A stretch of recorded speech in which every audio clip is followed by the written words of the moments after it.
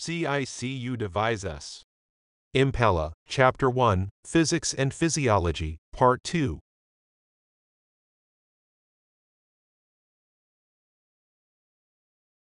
The Impella catheter can estimate the left ventricular pressure and display a real-time curve, as well as estimate the left ventricular end-diastolic pressure.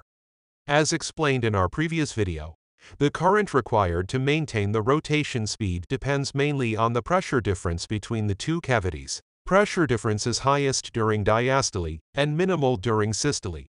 So the current varies throughout the cardiac cycle based on this pressure gradient, with a small lag or hysteresis. In these graphs, we can observe the relationship between current and flow, and between pressure difference and flow for a specific rotational speed, or P level. In this one, the relationship between pressure difference and current consumed by the device is represented. The consumed current has an almost linear inverse relationship with the pressure gradient.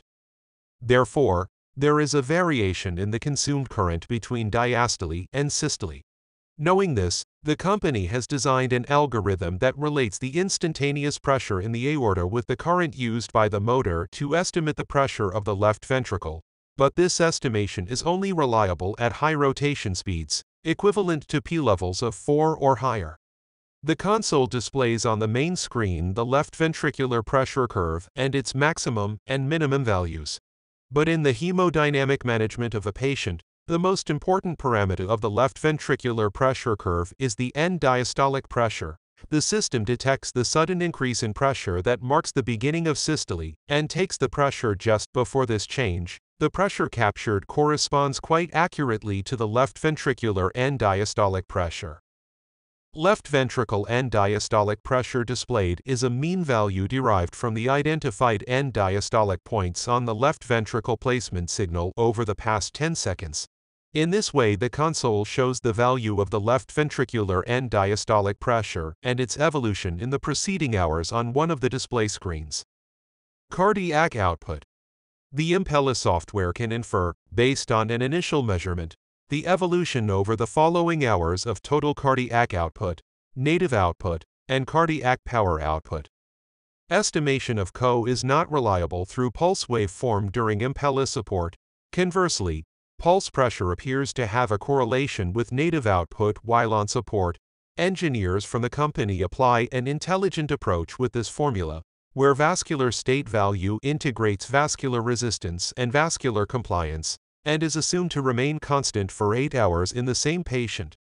Here's the step-by-step process. First, we need to obtain an initial measurement of cardiac output using a pulmonary artery catheter.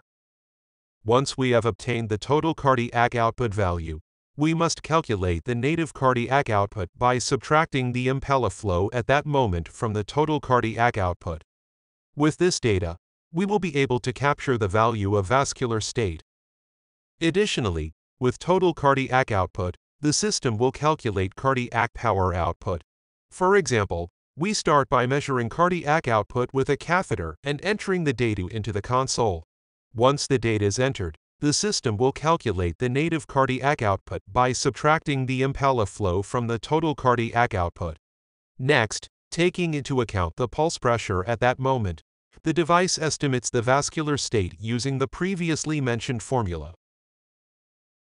In this way, the system will infer the native cardiac output, total cardiac output, and cardiac power output in real time over the next 8 hours using the pulse pressure data. The vascular state value is assumed to remain constant for a period of 8 hours.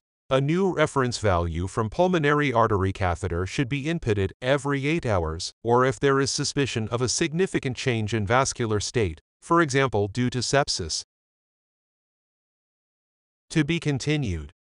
If you've enjoyed our video, please press the like button and subscribe to support us so we can continue creating quality content like this.